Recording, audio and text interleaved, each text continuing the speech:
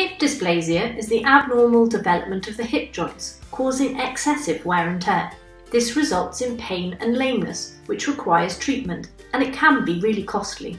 Hip dysplasia can be influenced by environmental factors such as body weight, jumping, and climbing stairs.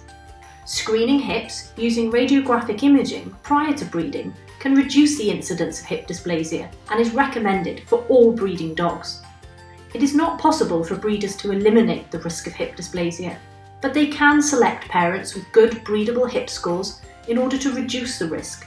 This doesn't mean a severely dysplastic puppy cannot be bred from parents with good scores, as this can still occur, but good, reputable breeders will try and reduce this risk with hip screening. To learn more about health, genetics and screening, download our PDF available from puppyclassroom.com or email handouts@puppyclassroom.com.